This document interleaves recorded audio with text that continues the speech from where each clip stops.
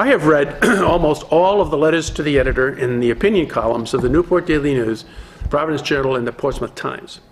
All of these papers have allowed candidates and political party leaders to get into print with comments they believe will influence voting. What's always missing is the promise to provide a tally sheet that would make it easy for voters to see what was actually accomplished as time moves on. Campaign promises that have no way to be measured are the order of the day. When someone says they are for jobs, what does that actually mean? In one sense, all the advocates for these several bond referenda on the 2016 ballot are looking at the union and government employee hours that will be created as job creation for the faithful. But these jobs are being supported by government borrowing that gets paid by taxpayers now and forever. Where are the leaders who say that they will attract real companies to the state, companies that make money and have good jobs? Rhode Island is failing that litmus test. We haven't been able to do it and are changing nothing about the way the state does business that might change things. I recall Fortune magazine's June 2016 edition where they analyzed the top 500 U.S. companies. These were the big guns. Rhode Island had 4 that made the list. CVS at number 7, Textron at 209, United Natural Foods at 335, and Citizens Financial Group at 486.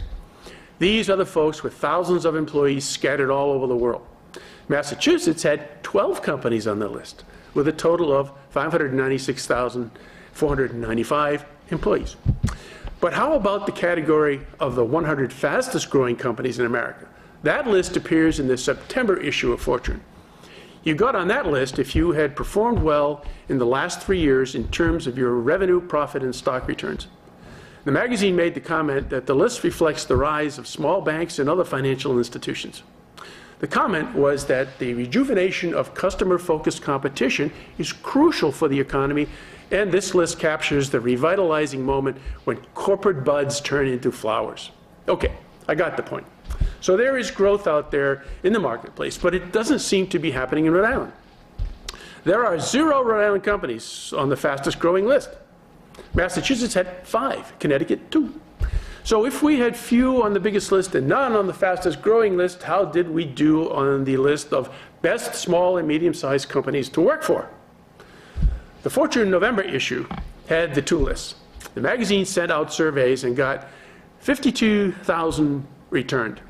They wanted to know what makes a job meaningful. They looked at sense of mission, trust from managers, and autonomy for workers, as well as the culture of teamwork and communication. They chose the top 50 small companies with 10 to 99 U.S. employees, and again, the top 50 of medium-sized companies, 100 to 999 employees. We frequently hear that the growth of smaller companies is more indicative of real growth than any other measure. So it would be best if a state could show that it is attracting this kind of company.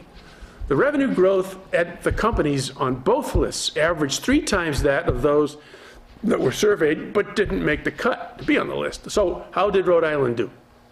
0 would be the answer.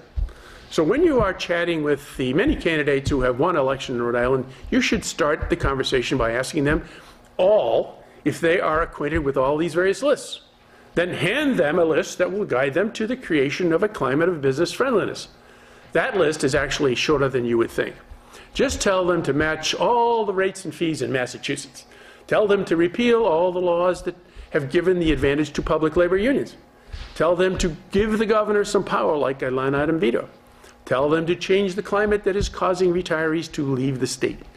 And I guess you might as well tell them that being a sanctuary state has not helped the economy out. It's the little things that hurt growth.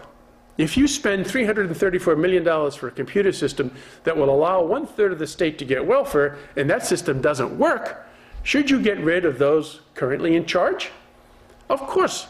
I guess those same people are behind the suing of Hewlett-Packard over the DMV computer system.